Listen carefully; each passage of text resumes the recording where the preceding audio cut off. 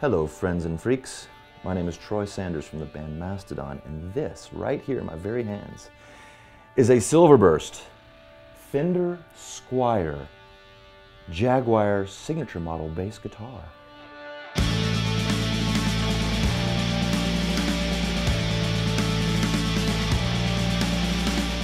When Fender first approached me about doing this, it was kind of like that first drop on a kick-ass roller coaster.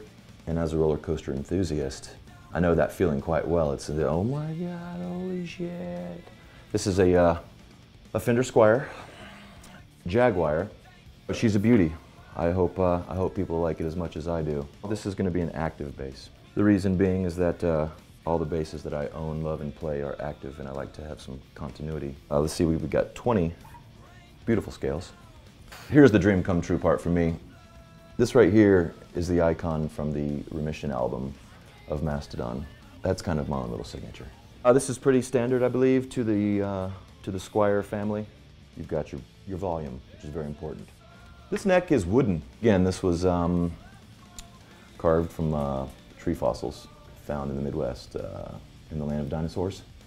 So it fits perfectly with the prehistoric theme that our band has, as Mastodon prehistoric beasts. We like to keep in touch with our roots, our wooden roots. It was brutally important to have the Squier version.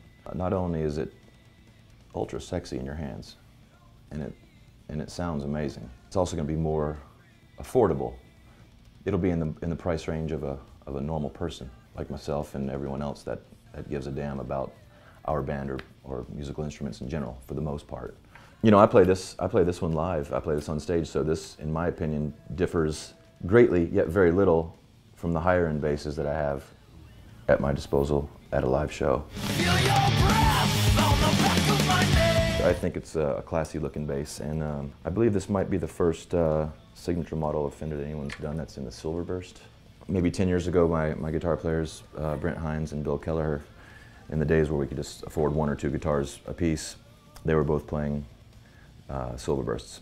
And I always wanted to be the glue in between that sandwich on stage as they flanked me on stage left and right. I always wanted to have a Silverburst.